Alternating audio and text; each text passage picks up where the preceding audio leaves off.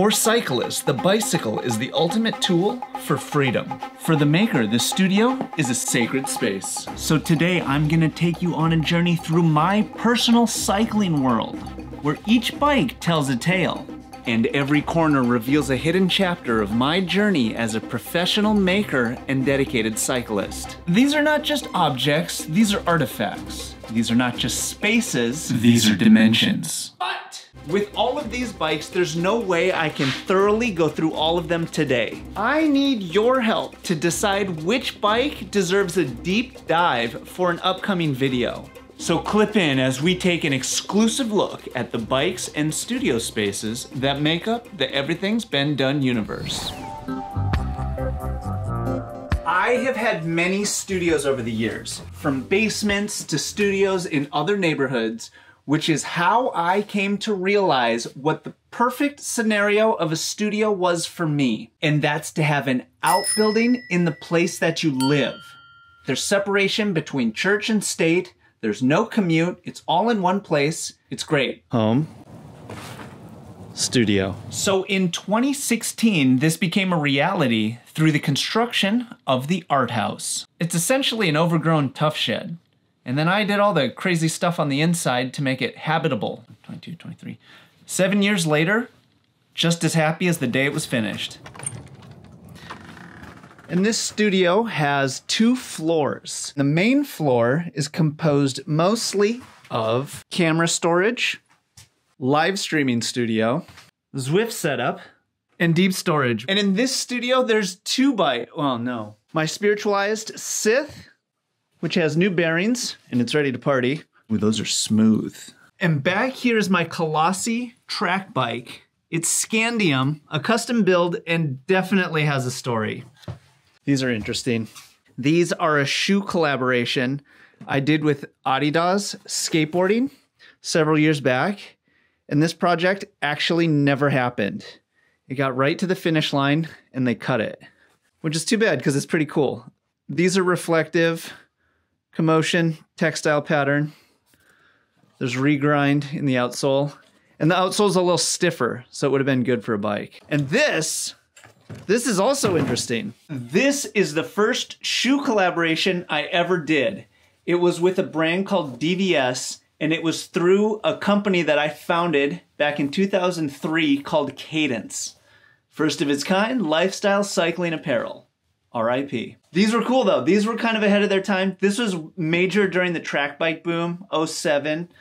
Has a super Samba influence to it. A cool detail on these, the license plate on the back said Fast Friday, which is a cycling event that I threw in Seattle in 06, 07.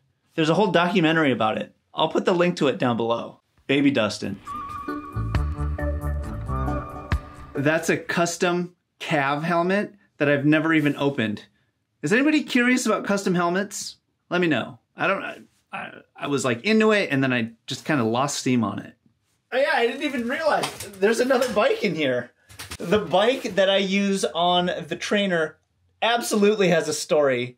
It is a very secret bike that maybe I'll tell you about. Let me know. Which I ride often in the winter and absolutely never in the summer. This is a cheap Telecaster I got off of eBay, and the previous owner inscribed all the notes on the neck, which I actually thought was kind of cool. Quick gear dork moment. These super rep Nike indoor cycling shoes, they're kind of brilliant because they have bolt hole patterns for both 2-bolt and 3-bolt technology. Brilliant. But I've been running the Adidas ones just because they're I don't know why.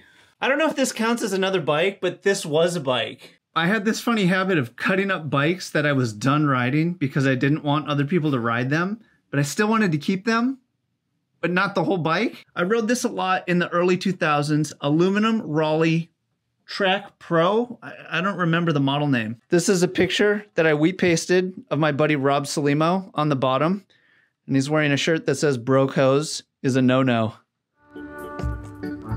There's way more stuff in here than I expected. When we did that Adidas project, I thought it would be cool to paint a canvas and then turn that canvas into a small run of shoes, which actually happened. There's like 9 to 10 pairs of these shoes, each one completely original, hand painted. This is this canvas in this photo. Also, never saw the light of day. I mean, I love skateboarding, so I had to do it.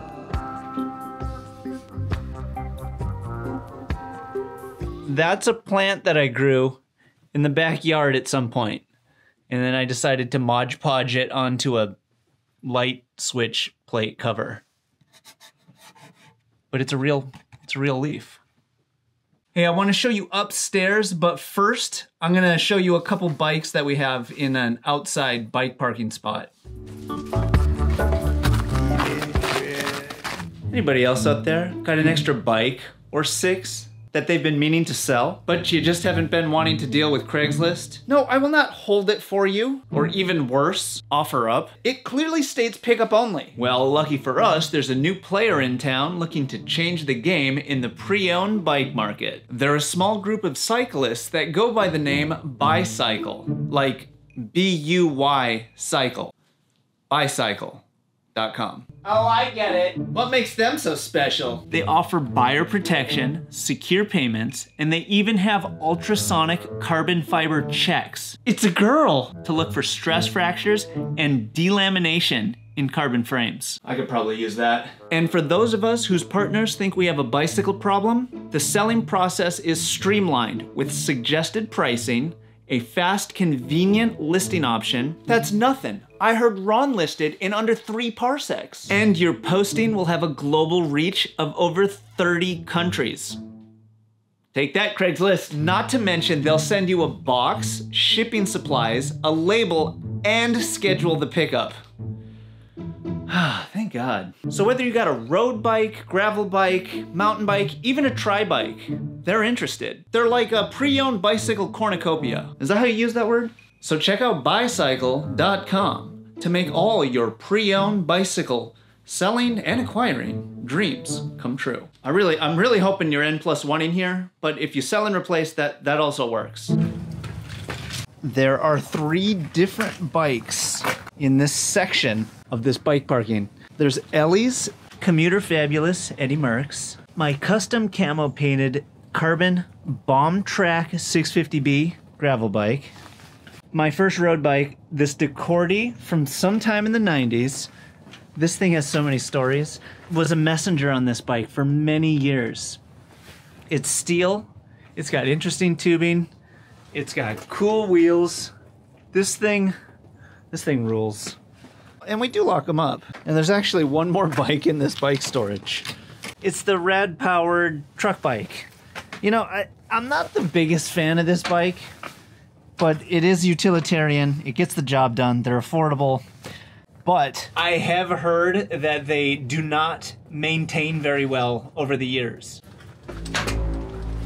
Okay, now I want to show you the upstairs. But first, it's kind of nice to have a spot that's dedicated just to washing your bike. You know, maybe it's a little excessive, but it's so helpful. All right, let's go upstairs. A couple notable things about the stairs. One, I'm very proud to say that I built them. The treads are bleacher seats, and with the dead storage space, I made drawers to put things in. Big paper things, actually, which are hard to store. And there's another bike. This is a Wilier Jena with the custom Dklein DCO, disruptive commotion overlay. This is the Tundra colorway. It was supposed to be for testing one of those SRAM suspension forks. It doesn't work on this frame. There was something about the tapered head tubers. I don't remember. Also, notice this pattern from that other bike, custom Ritchie stem we did a long time ago. And stop emailing me. I do not have any of those for sale. This is a collaboration I did with HiFi. It's a custom camo print out of photographs I took in Forest Park. Oh yeah, see the watermark? I'd never seen a camo wheel before. And I figured high-vis orange is kind of awesome. These might still be available. If they are, I'll put a link to them down below. And this is the upstairs or the loft of the art house. This is by far one of my favorite spaces in all of the studios. And I also spend the most time up here. This is where I edit all my videos. Shout out the sit-stand desk. And does anybody ever use these? They're awesome. It's like a weird little balance board. Keeps your ADD mind at rest while you're working on stuff.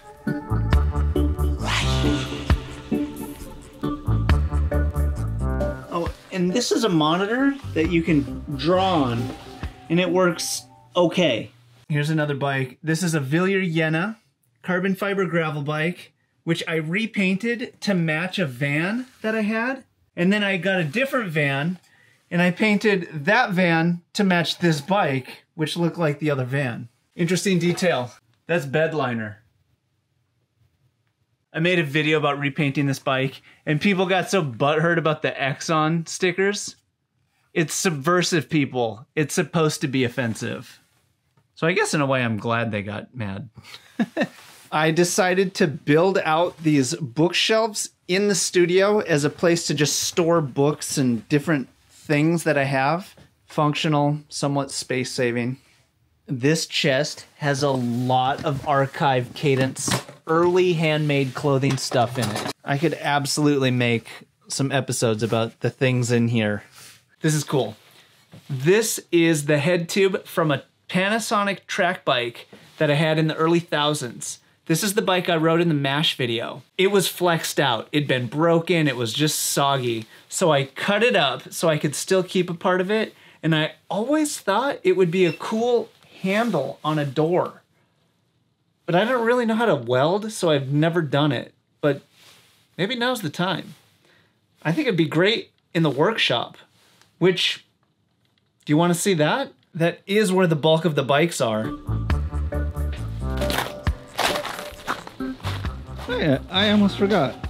This is our little lean-to storage, which also houses a couple bikes. There's the Santa Cruz Skitch, which I made a whole video about. E-bike, gravel bike, ripper, flat bars.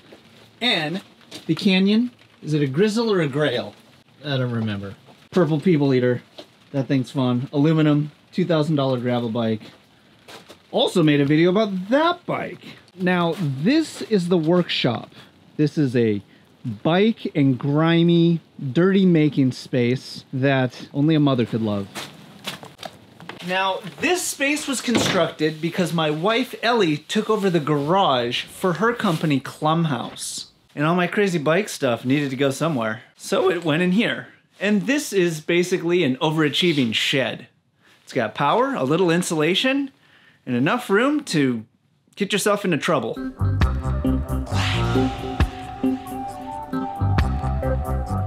And this space houses 8 bikes. Don't get out of line, there's plenty of outside spaces to store you in. There's bikes like my Ibis DV9, a purple hardtail that just won't quit. I love that bike. This is my fake little bike shop system. The irony is, I tend to work on bike stuff more on that bench than this bench. Why is that? And my orange turbo commuter, an electric carbon fiber e-bike that is perfect for getting around town. Honestly, I would actually ride the Skitch more. I just don't have fenders set up on it. So I ride this one in the winter and then that one as long as it's here when the weather's dry, which is not in the winter. This is my main gravel rig. It's a Wilier Jena DCO. This is the jungle colorway. This thing's cool. I put the most miles on this bike on gravel, or when I'm graveling, yeah. And like any self-respecting workshop, the heart of this operation is the workbench, which I've also rigged up with this one-pole camera mount system. The thing that's great about this filming setup is I can make all kinds of racket on the workbench, and it doesn't move the camera. This is my Fast and Furious Wilier Cento 10 Pro. Electric yellow scream machine. Love this bike. Di2. Carbon. Fast. Fun. The East Wing is chock full of tool storage, shoes, and spray booth. And I stole my air compressor from Drew Tyndall. All the bikes are mounted on this system called Steady Rack, which I'm a huge fan. Space saving. Remember when you could buy posters at the department store and they'd be all lined up just like this? Did posters go obsolete? Right next to the Ibis custom painted XE. This is the made in USA version. This bike rips. So much fun. And I kind of painted this bike to match the van and this helmet. What can I say? I like stuff. We've also got my carbon fiber bicycle. It's my sports bicycle. This is a Ready Rippin' Specialized Epic. This thing also rules. This bike is almost as light as my gravel bike, which is insane, considering it has 100 millimeters of suspension. Those bars are weird too. Send help. That's how I feel every time I ride that. My buddy Fergus sent me this. These are paint samples from different Ritchie bikes. And they're actually on carbon fiber pipes. They're so cool. I've never been able to figure out what to do with them. Any suggestions? We've also got the Salsa Cutthroat set up as a bike packing rig at the moment. Recently, I have been wanting to ride this bike a bit more. I just got to take all this crap off of it. But this bike is very fun. Super, super capable. They categorize it as a drop bar mountain bike. I think it needs a new paint job too. Although I am kind of proud of my poaching the ProMaster emblem from the van and putting it on the bike. Now, this is very important. There's skateboards everywhere because I love them. I need you to decide on which of all of these bikes, this one, probably the coolest bike I own, I should do a deep dive on for a future video. Hand-painted titanium Stinner Refugio. Imperative that you let me know, because I have decision fatigue. Can't figure out which way is up. Look at the NV fork with the shred detail.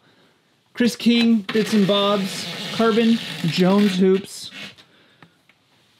This bike rules. Although it's a 2x, this bike was made just before the gravel boom. So the clearance is a little tight, and for some reason, I didn't request mounts for fenders, which unfortunately means I can't ride it that often here. Otherwise, I would ride that bike a ton in the winter.